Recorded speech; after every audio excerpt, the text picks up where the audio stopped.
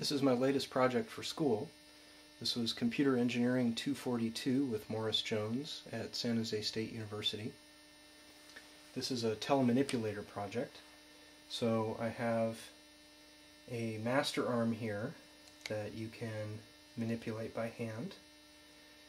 And there is an embedded control system here. And then there are 6 servos in another little robot arm that mimics this one. And so the idea is you maneuver this master arm and this slave arm will maneuver on its own to follow the motion of the master arm. The slave arm has 6 potentiometers at each of the pivot points, and you can maneuver this arm around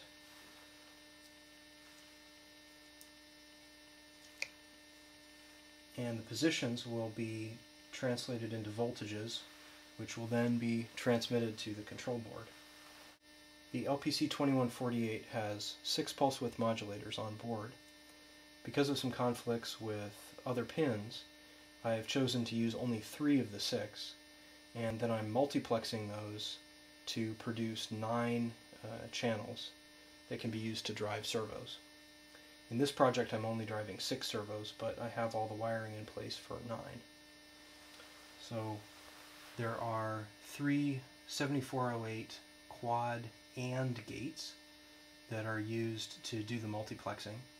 So each one of these is hooked up to one of the 3 pulse width modulators that I'm using, and then there are 3 separate group selection lines that go through and select which pulse in the pulse width modulation scheme to send out to each of the servos. So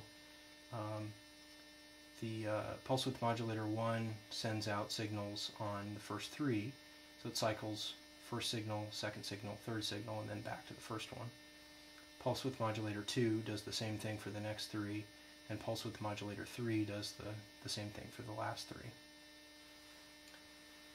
So I am using a Castle Creations battery eliminator circuit here to power the servos. This will output, I believe, up to 20 amps of current. It's a little switching regulator that runs off a LiPo battery. The slave arm consists of 6 servos that are connected together, and these will actuate the joints on the robot arm. The first 4 are digital Metal Gear servos, found very inexpensively. These are EXI D226F servos, and the last 2 servos are analog servos.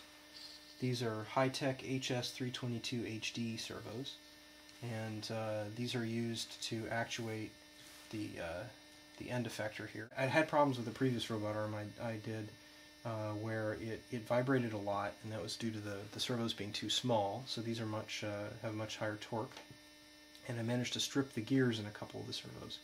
So that's why I decided to go with the Metal Gear servos. Here's the system all powered up. The servos make a fair amount of noise, and the arm still does shake a bit, but it's a big improvement over the agility and shaking on the last arm I did. So you can see as I move the slave arm around, I can get as I move the master arm around and get the slave to follow.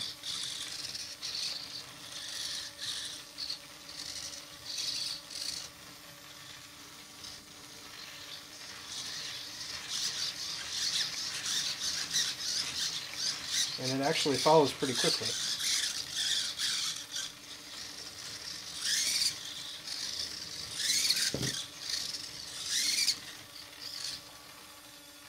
And I can get the end effector to open and close, as well as rotate around. So let's give it a try.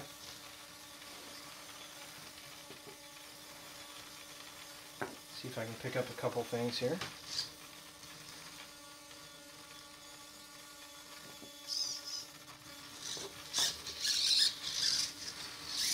go. I roll the magnet wire.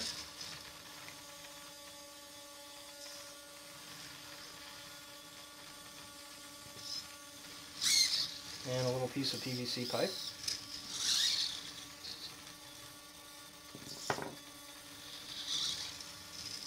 So, there you are. Bye for now.